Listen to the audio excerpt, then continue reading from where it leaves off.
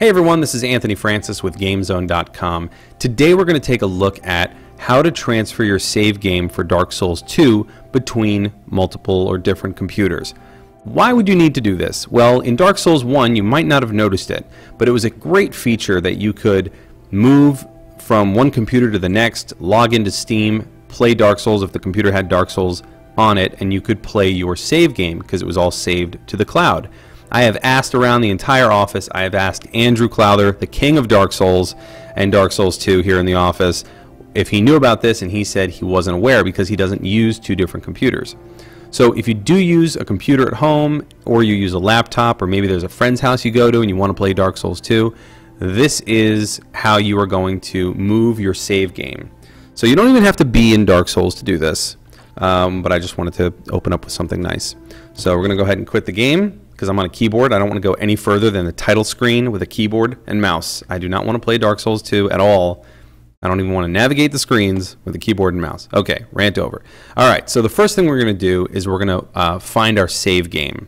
Our save game is located here in our user folder, which is called GameZone for me.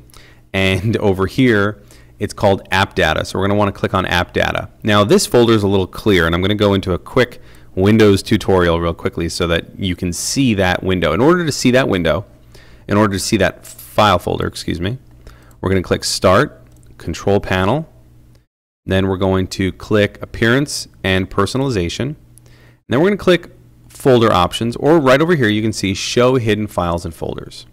So over here, Show Hidden Files and Folders and Drives. We have that checked off. You'd click Apply, and boom. So now that that's done, we can go ahead and see the App Data folder. So we can see it now. Click on it. Click on Roaming. Click on Dark Souls 2.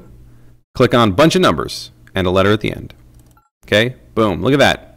Doesn't look like much, but that is your Dark Souls 2 save file.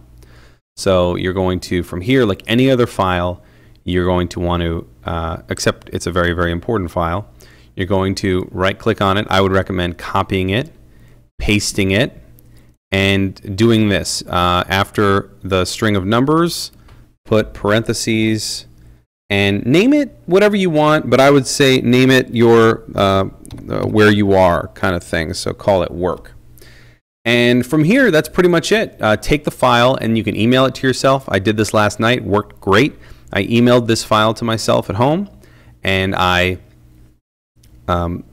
swapped out, I took out my Dark Souls file, so I renamed this file in here Home, and I removed it and put it on the desktop, and then I took the other one and I moved it in. Or also you can give it a date, and then you can just change the date so that if you have an updated file you can move it over. However you want to do it, but the point is this is where that file is located. Go ahead and swap it out, and then you can trade it off, or if you beat the game, I don't know, sell it to your friends if you make a good character. I didn't tell you to sell your save game file. I'm not telling you to do that.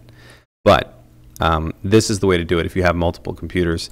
If you're burdened with the multiple computer issue, that just scared me, just dragging and dropping that into the recycle bin. That's Dark Souls. That's Dark Souls. But I hope this helps you. If you have that issue, now you can go ahead and play Dark Souls 2 from the comfort of any computer. As long as that computer has the game, you can take your save game and move it over there. I'm Anthony Francis. Thank you for watching. I hope this helped you out. For more, go to GameZone.com. Thanks.